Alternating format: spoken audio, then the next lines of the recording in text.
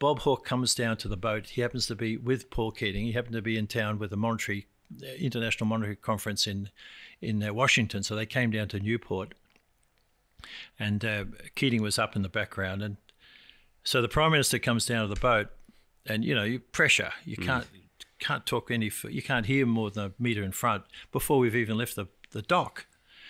And I said, well, what do you say? I said, welcome, Mr. Prime Minister. He says, John, he says, call me Bob. This is the real person, right? Yeah.